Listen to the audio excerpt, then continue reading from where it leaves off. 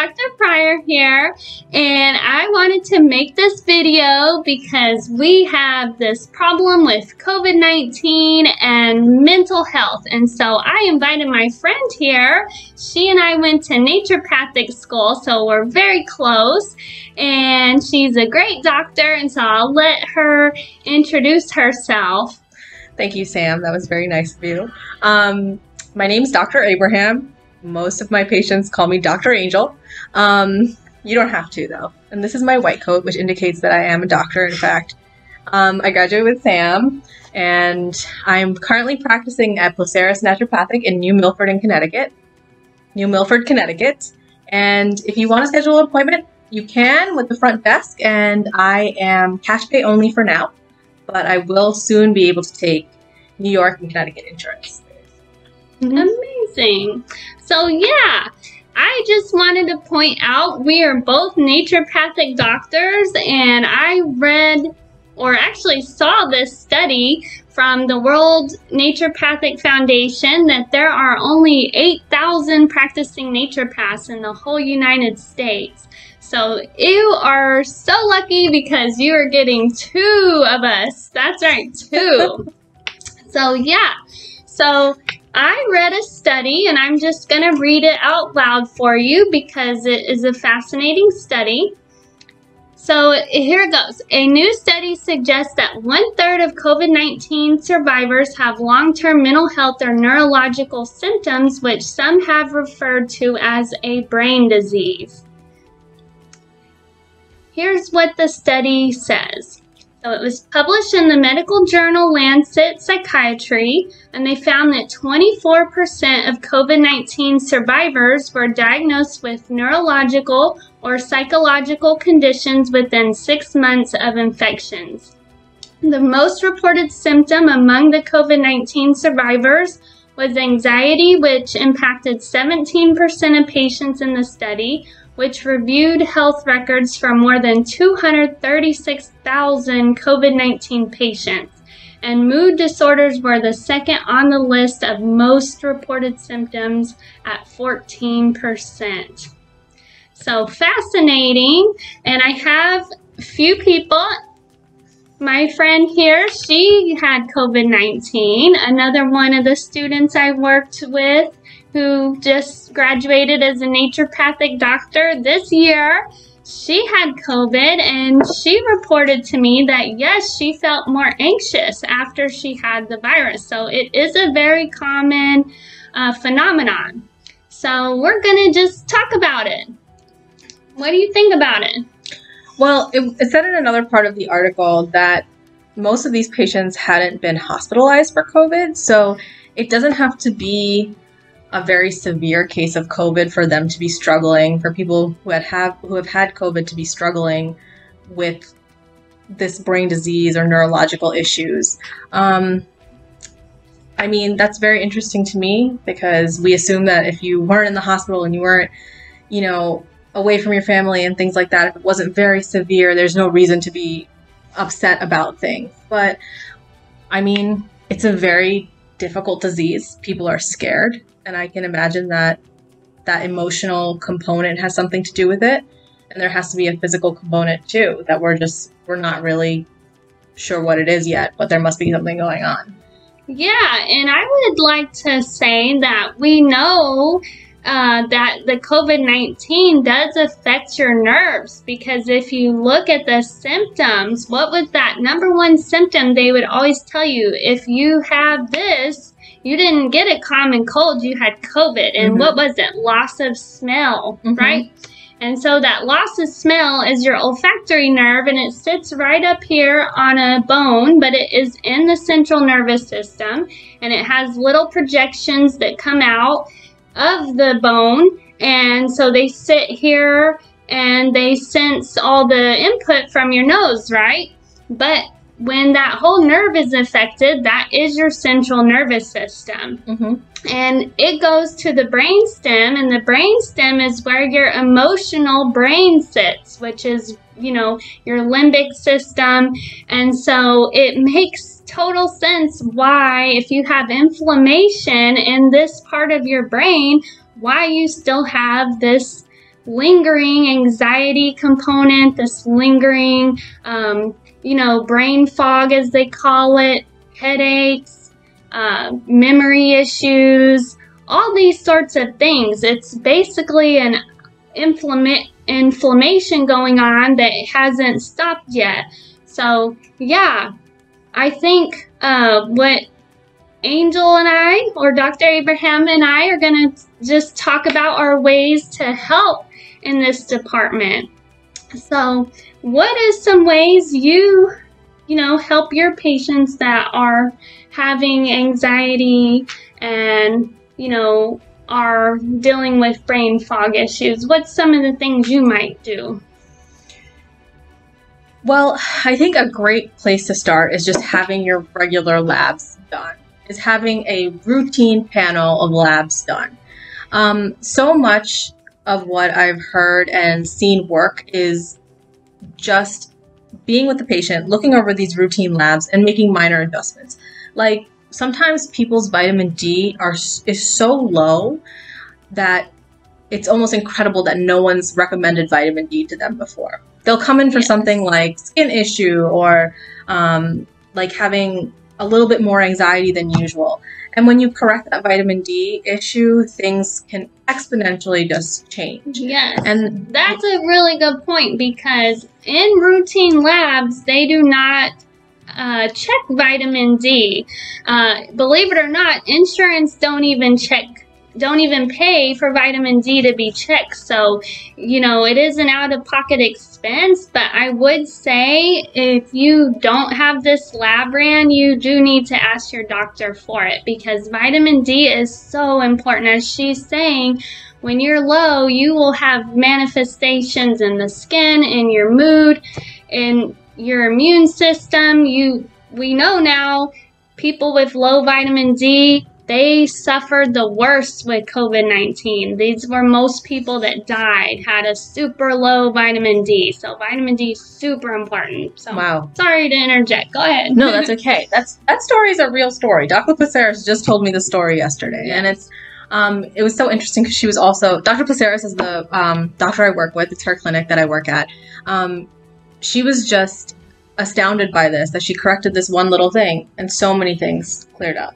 And that was found on a routine lab that she was running. So definitely the first step, I think, in dealing with post-COVID symptoms is very much just having someone who has the time and the expertise in like how biochemistry works, especially to read your labs, look at unconventional labs sometimes. And sometimes it's just a matter of one or two less known labs that someone can really help you, especially naturopaths, because we get that education. Yes.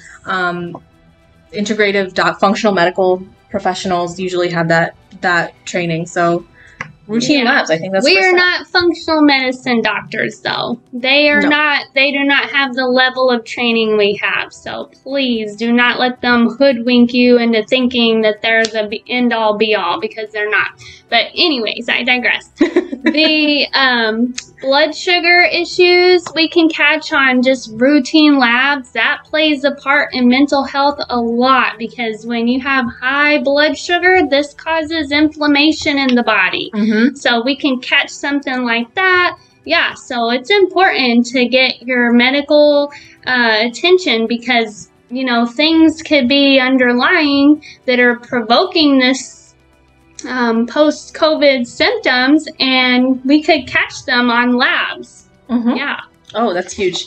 The other thing you want to consider is how interconnected symptoms can be. So things you may report to your physician, things like acne or hair loss, or sometimes bloating or indigestion, things like that, they're very connected to all other parts of our body. So what happens in the stomach, what happens in the GI can be a very potent indicator of what's happening in your brain and what's happening all over your nervous system. So one of the things that you may want to consider is getting into a discussion about what's going on with your GI tract. And your doctor should be asking about those things. What your bowel movements are like. What effect does food have on you? These are all important things to consider, especially because, as me and Sam were talking about before, COVID-19 is very active in your gastrointestinal tract. Yes.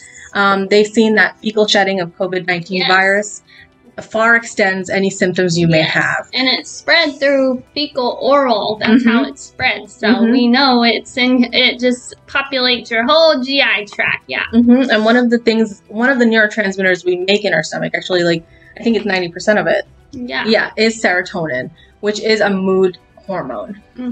So. And it's actually you have nerves in the GI tract that uptake this, but it's the bugs in the GI tract that make this. The bugs make a lot of your neurotransmitters. So when those get off because you maybe had COVID-19 and so you basically had a war in your GI tract, and these populations of these good bugs that make the serotonin get off, that could be a huge reason why you're having these mood disorders. Yeah, so that's one thing we as naturopaths check, and that we do stool tests and we look at your bacterias and make sure they're balanced. And yeah, it's very important. Gut health plays a huge role in your overall health.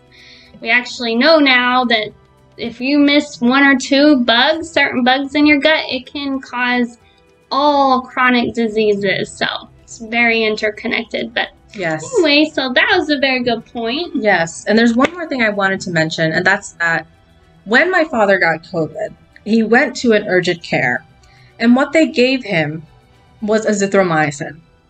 So what I'm saying is that azithromycin is an antibiotic. It will have no effect on the COVID-19 virus. It may, if they were worried about a super infection, meaning an infection of the lungs because of COVID-19, as like a natural effect of COVID-19, then that would have worked. But a lot of people are being recommended antibiotics without the proper medical advice to tell them that maybe an antibiotic isn't the right choice for them. And I mean, I talked to a doctor who works in the ER, works exclusively with COVID patients for a long time, and she said, I'm so astounded that urgent care doctors are still prescribing azithromycin for something that it won't work with, won't work against. And antibiotics do have a very potent effect on killing all the bacteria in our gut, everything. It'll kill many, many, many things. It's very broad spectrum. So if you've taken an antibiotic for COVID, which you were prescribed by a doctor, it would be probably a good idea to, if you're having still gut issues after that time, to get on a probiotic.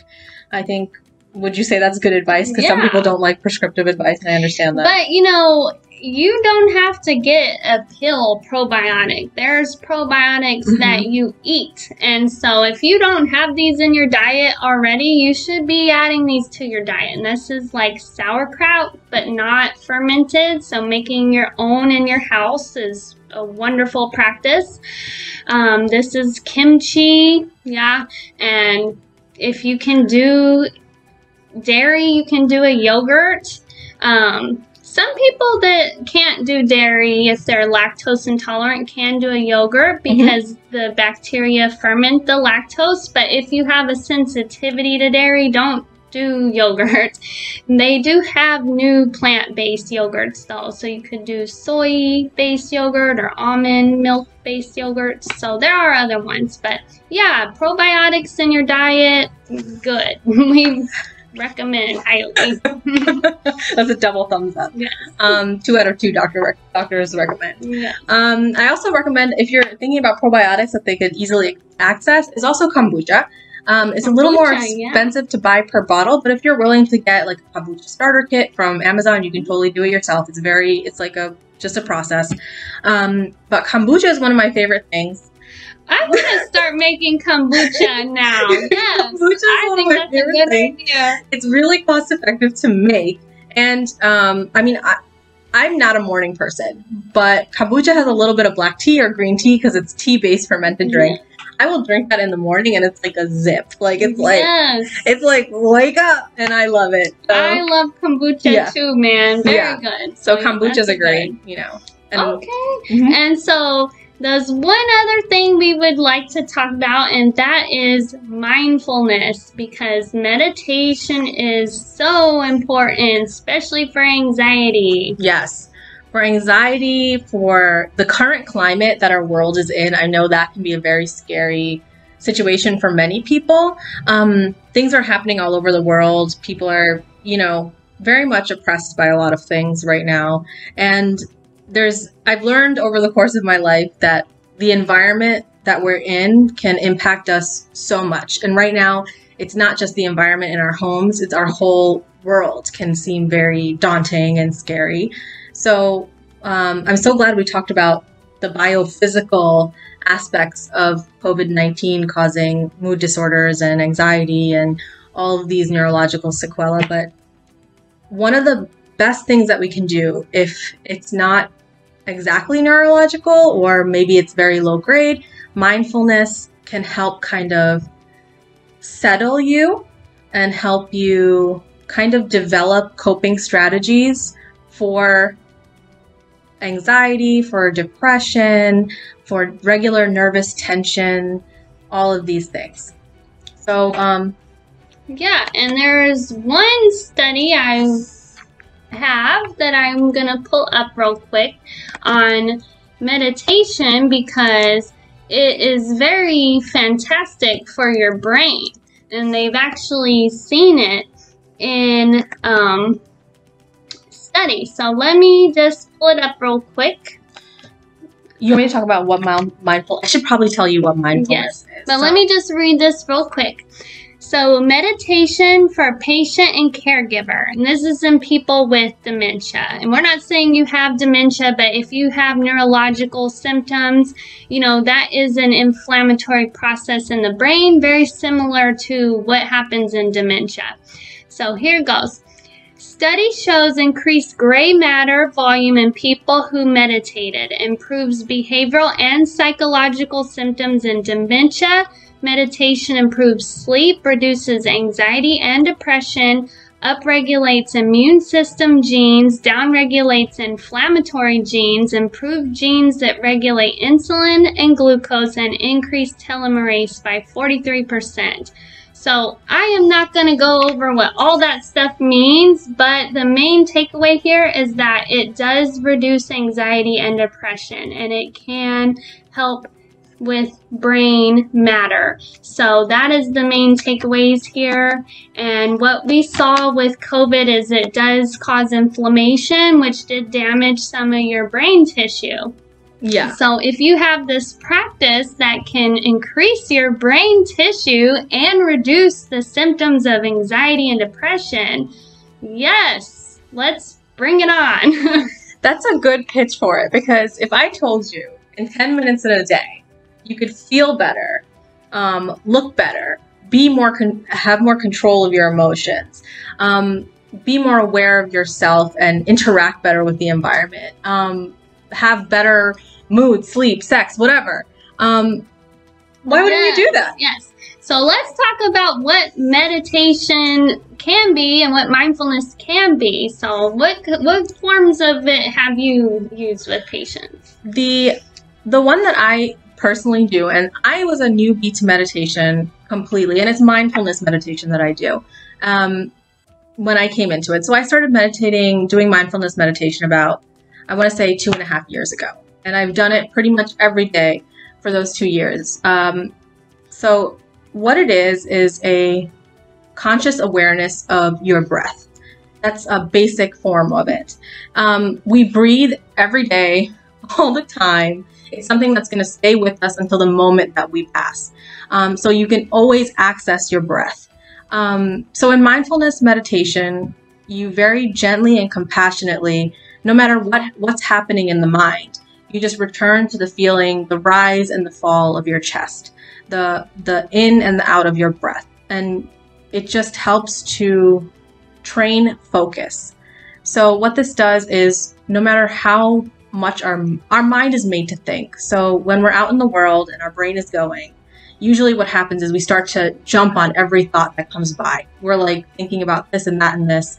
And it can lead to a lot of distraction, which can also lead to a lot of anger or a lot of frustration, a lot of anxiety, a lot of depression, because we feel overwhelmed by a lot of things. When we're doing mindfulness meditation, we learn how to not attach ourselves so readily to every thought. So we start to pick and choose. And in that way, we gain a stronger sense of control over how we react to the environment, how we react to each other, the things that we say, the things that we do. It becomes a lot more measured and more conscious.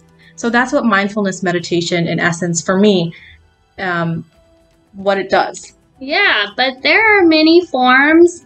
I have a history of trauma, and a lot of people with trauma do not feel comfortable sitting with themselves. So this isn't a practice I would say start on, like, if you have a history of trauma. But there's other ones. I do what's called a body scan, and basically it's a recorded person, and she goes over the different parts of the body, and she has me see if I have tension in these different parts of the body and really notice and feel the different parts of the body. That's a way you can do it. Very fantastic, especially if you're someone who has chronic muscle pains like in the neck or the TMJ, because a lot of us hold our tension in these areas, and being mindful and learning when you're doing it and having mindfulness of your body is very healing. You can stop the process when you're doing it. There's also just actual mindfulness where you take something you're eating and you really notice what it tastes like and feel around in your mouth for sensation and let your body smell it and look at it real intensely. And this is something you can start with. It's a very simple thing to do, but profound, because you're sitting with yourself and you're, really being mindful and being in the moment. So anytime you're focused on all these things that are bothering you and you're feeling anxious about and you're feeling all worked up and emotionally upregulated, go in your kitchen, grab you a strawberry, sit with it, look at the strawberry, look at the beautiful seeds on it, look at the beautiful, little leaves on it, smell it, eat it, sit with it, and really focus on that strawberry. And that will take you out of that negative mood regulation and put you in the here and the now. And that is something very simple but profound you could do. So yeah, mindfulness and meditation are wonderful practices. So yeah, I think we've covered a lot. If you are still dealing with COVID-19 symptoms and you've put these things into play and you're still not feeling better, make an appointment with, Angel, Dr. Abraham, or me, Dr. Pryor. You can always reach out on my Instagram to get an appointment with me. But we thank you for joining us today for this talk. I hope you learned something. And yeah, you want to say anything? No, that was great. Her description of mindfulness was very good, because you can turn anything into mindfulness. If you have your full focus on this video right now, you might be mindfully watching this video, which is very cool. So yeah, that was everything. Thank you so much for joining us. Yes. I hope you found some information useful. Yeah. Yes. Well, have a good night. Okay. And if you could subscribe to my channel, I would really thank you. Okay. Bye. Bye.